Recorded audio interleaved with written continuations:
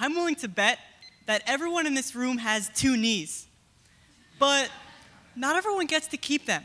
In fact, there were 700,000 total knee replacement surgeries performed in the United States in 2017 alone. That number is expected to skyrocket to 3 million by 2030. On average, 6% of these require revision surgery. The #1 cause of knee revision surgery is mechanical loosening of the implant. A surgeon's ultimate concern is to secure the implant so that it mimics the natural force distribution within the knee.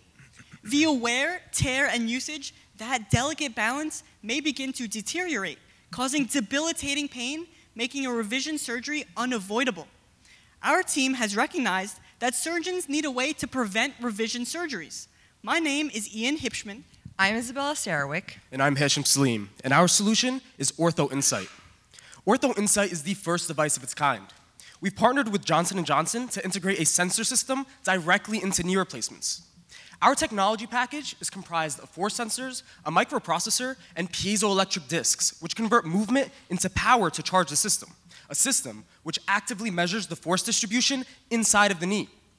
Our web and mobile applications provide robust visualizations, empowering surgeons and physical therapists to develop treatments specifically tailored to each patient's knee implant. OrthoInsight acts as the early warning system for knee replacements by detecting the risk for mechanical loosening, enabling preventative maintenance rather than extensive and traumatic secondary surgeries. 42,000 patients spent $2 billion last year on knee revision surgeries. With the power of data, we can reduce the cost, recovery time, and hours of frustration associated with knee revision surgery. The healthcare industry is already recognizing our ingenuity. Among 60 university projects at Johnson & Johnson's 2018 Engineering Showcase, we won first place, demonstrating that our product holds true business value and solves real problems for real people. Our $500 technology package adds tremendous value to a product that hasn't changed in over 50 years, enabling Johnson & Johnson to more than double the market price of their $500 knee replacement. If just 1% of total knee replacement patients choose OrthoInsight, Johnson & Johnson will see a revenue potential of $130 million, bringing our 10% cut to $13 million in the first year. We are asking for $1 million to fund further product development, prototyping, and testing. As we finalize our product, we will begin to position ourselves in the market through Johnson & Johnson's existing relationships with our target customer, surgeons. By leveraging J&J's existing supply chain, we will see a successful product launch in 2022.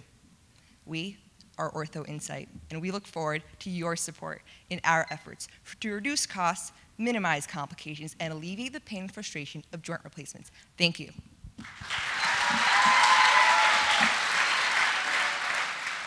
We'd like to welcome our other 2 wonderful teammates to the stage.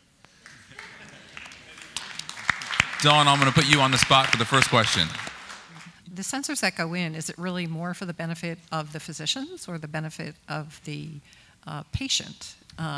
Because the patient, after having their knee surgery, is going to have to undergo extensive physical therapy as part of their rehabilitation. We believe that there are a variety of target customers that we can address with our product. It's not only surgeons, patients. We're selling to Johnson & Johnson the idea.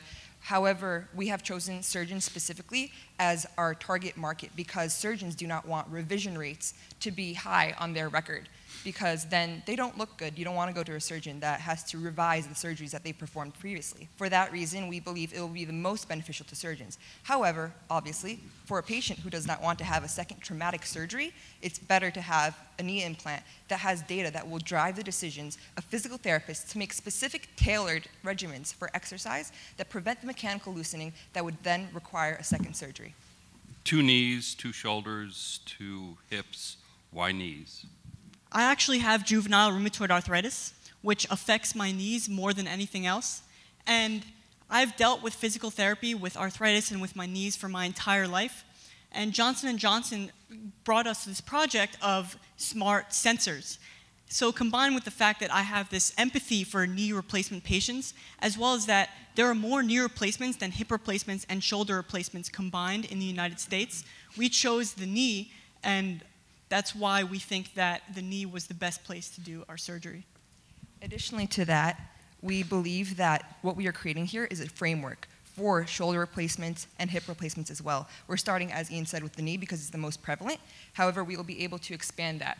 And now, as kind of a college-level startup, we look forward to selling our idea to Johnson & Johnson, who over the course of the last 5 years has been transitioning from a traditional healthcare company to a healthcare and technology company. And they're acquiring startups just like our own with these novel ideas to put them on that leading edge of healthcare technology. Thank you very much.